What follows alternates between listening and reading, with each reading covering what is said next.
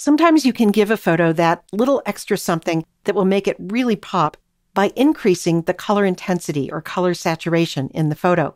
And you can do that not only to the overall photo, but also to particular colors in the photo without even having to make a selection.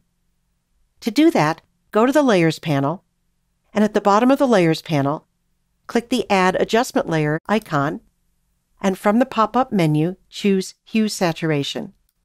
That adds a hue saturation adjustment layer above the selected layer, and it opens the Properties panel with controls for that hue saturation adjustment layer. To increase the overall saturation or color intensity in the photo, go to the Saturation slider and drag to the right. And as you can see, that's saturating everything. So even if I get the sky to the saturation level that I want, the foreground looks too saturated. So that's not going to work in this photo.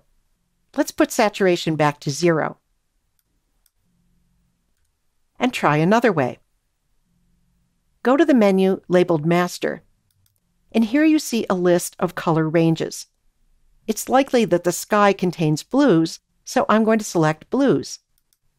If you look at the bars at the bottom of the hue saturation adjustment layer, the top bar is showing you the color range that's going to be affected now when I increase saturation. You can see that doesn't include reds and oranges and yellows and greens that we have in the foreground. It's just a range of blues. So if I drag the saturation slider over to the right now, only the sky and the hills in the background get more saturated. And I can really crank that up without affecting the foreground. And if I change the hue or the lightness slider, that will affect just the blues in the image too. So let's try dragging the lightness slider over to the left to make the blues a little darker. Now that I have the blues the way I want them, let's concentrate on the colors in the foreground.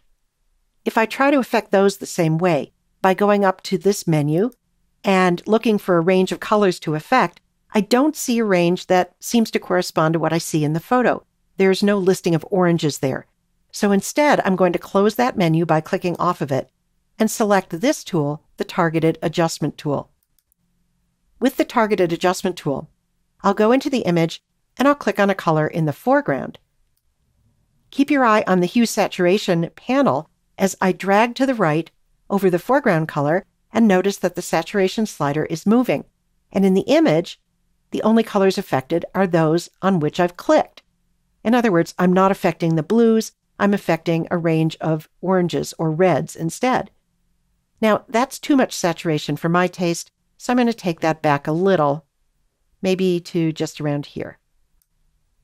So that's how you can affect the saturation, the lightness, or even the hue of a particular range of colors in a photo.